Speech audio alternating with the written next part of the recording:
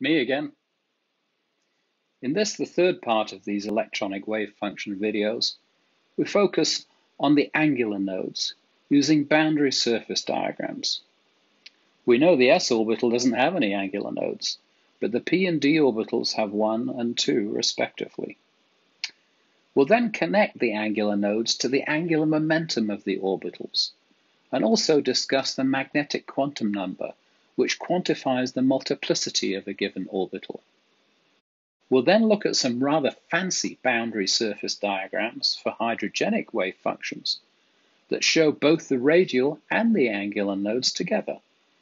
And we'll conclude with a very brief discussion of reality, which is the time dependence of the electronic wave functions. We now turn to the angular component of the electronic wave functions and look at their angular dependence and the implications for the phases of the wave function. While the principal quantum number n determines the energy and size of the orbitals, L, the orbital quantum number, determines the shape and also the angular momentum of an electron within that orbital. At an angular node, the wave function changes sign with angle, and the number of angular nodes is equal to the orbital quantum number L. So for the s orbital, where L is equal to 0, there are no angular nodes, and the sign of the wave function is the same throughout the orbital. For the p orbitals, with L equals 1, there's one angular node, and across that node, psi changes sign. And then when we go to the d orbital, with L equals 2, there are two angular nodes.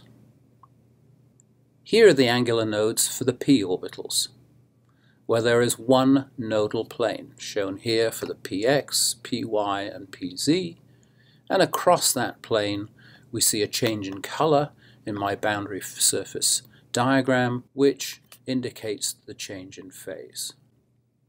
For d orbitals, L equals 2, there are two nodal planes, and while we won't get into these in detail, again you should have seen these in freshman chemistry before, just shown here for the 5 different d orbitals. Here are the two nodal planes. Again, across each one there is a change in the sign of the wave function. Actually, for the 3dz squared, it's not a nodal plane, but a nodal cone. Let's take a look at the angular nodes in a 2p orbital, where there is one angular nodal plane, shown here in yellow, and across that plane there is a change in the sign of the wave function, represented here by a change in the color of my boundary surface diagram. Here is a plot in green of the wave function for the 2p orbital. We can see first, across the nodal plane, there's a change in the sign of the wave function. Here we have a positive amplitude. The nodal plane passes through the nucleus, such that on the other side, that amplitude changes to a negative sign. Now if we square the wave function to get the probability density, we see that there is no probability density at the angular node.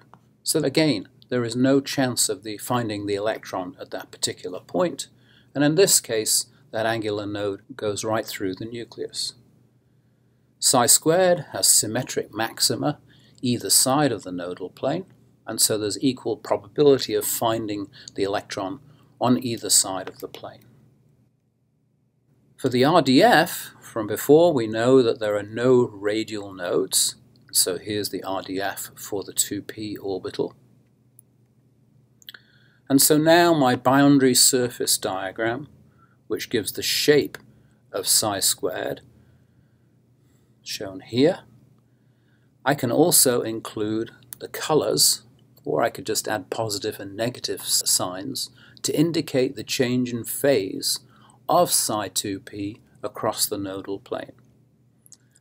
And again here I've used some fancy shading just to show the change in the probability density, reflecting the change in the RDF with R. And so here the peak of the RDF is meant to coincide with the darker shading. My BSD will show two things: the shape of the orbital, and by adding colors or positive and negative signs, I can show the change in phase of psi across any nodal planes, in this case an angular node. Let's just briefly talk about the angular momentum of the orbitals. The orbital angular momentum, uppercase L, is 0 for a sphere. There is no directionality.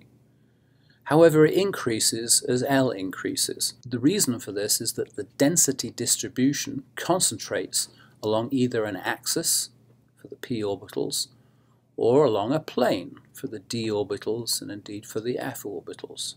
And so as L increases, I go from 0 angular momentum for the s orbital, and that progressively increases as I go from p to d to f. And I can quantify the angular momentum should I desire to do so. We won't be getting involved in this through this equation. We haven't really mentioned too much about the magnetic quantum number, m sub L. Suffice it to say that it reflects or indicates the orientation and multiplicity of the orbitals. And the number of orbitals with a given L is actually equal to 2L plus 1. So for L is 0, there's 1 orbital. For L is 1, we have the 3p orbitals. For L is 2, we have 5d orbitals. L is 3, we have 7f orbitals, etc., etc. It also reflects the direction of the angular momentum vector.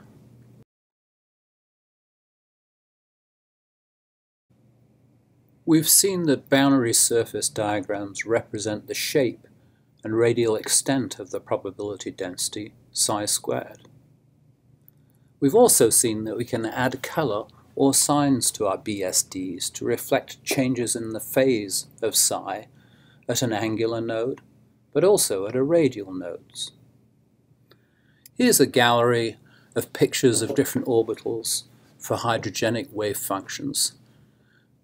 These are far fancier versions than the ones I've shown previously, but in each case, if you take a look at them, the changes in intensity and color will reflect those changes in phase and probability of finding the electron at certain angles and certain values of r. Here's another image taken from the reference shown, the so-called orbitron gallery of atomic orbitals. More complicated drawings, but the shading reflects all of the key principles of the wave functions, their radial extent and the nodes that we have discussed before. Although a subject usually reserved for higher level quantum mechanics courses, I think we should at least be aware that the electronic wave functions are not static, they're dynamic and have a time dependence. So for our orbitals, while they have a constant energy, their phase and amplitude oscillate with time. We can calculate this frequency of oscillation. It's just equal to their energy divided by the value of Planck's constant. So for example, for a 1s orbital, a hydrogenic one, where the energy is minus roughly 14 eV, that frequency is about 1.3 times 10 to the 17 per second. This represents how often the phase of the wave function, the sign of the wave function, goes through a full 2 pi cycle. For example, in this picture here for a 1s orbital, while the wave function may initially be positive, it is oscillating through a full cycle and becomes negative, then positive, and then negative, etc. And this oscillation has a very rapid frequency. Let's look at this down at the bottom here for my p orbital. Here's my static view representing the shape and the phase. Well, in reality, these change. They oscillate backwards and forwards. We will not let this concern us in our future considerations of how sign is important in overlapping wave functions. But for a reality check, I think it's an important point.